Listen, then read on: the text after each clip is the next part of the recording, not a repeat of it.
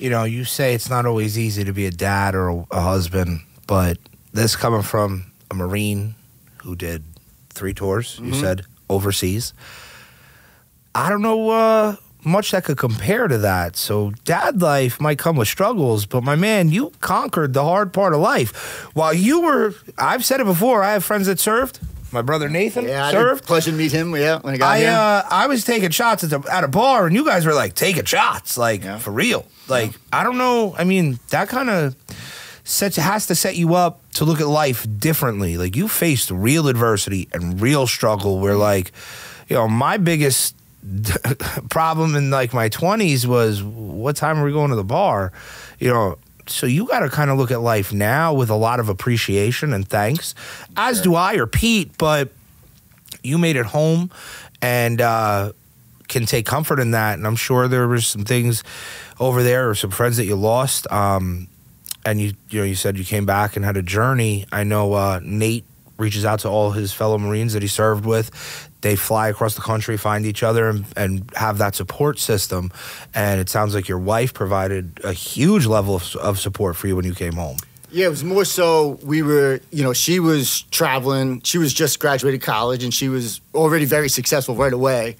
You know, she was very smart, you know, intelligent woman, and she was almost kind of looking for like a little bit of fun that summer where she was traveling. She just came out of a relationship, you know, college relationship. And I just so happened to know her family, but I didn't know her. And I saw her one day at her aunt's house, and she was, you know, 2 doors down from where her sister lived. And they all liked, the family liked me. And they're like, oh, you know, Mike, you'd be fun to just hang out with, you know.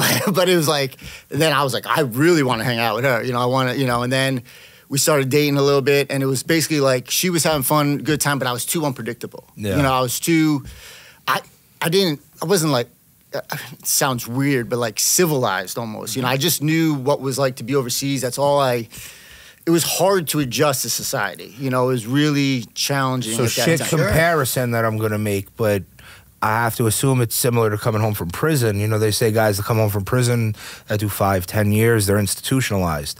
And now you have to learn how to relive how to be like a regular in a free civilian. Society. Yeah. So I'm assuming, like Pete said, you had to learn how to be a regular civilian. Yeah, it was almost like the adrenaline. Like I was going to a lair doing skydiving. Like it was just looking for a feeling. You were chasing something. Chasing. Yeah, that's kind of what it was. Like I just didn't have that adrenaline. Like everything seemed dull or whatever. And then towards like the end of that summer, she was basically like, you have to make, you know, if you want to be with me, like you got to just slow down, you know. And it's got like I wasn't sleeping. It was just a hard adjustment. I think that's pretty common.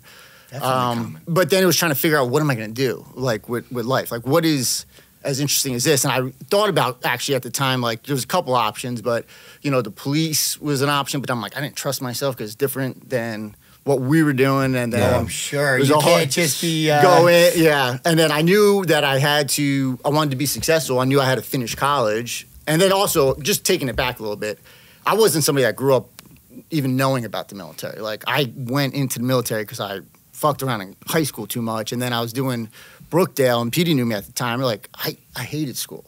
But I knew I had to be a productive citizen in society somehow.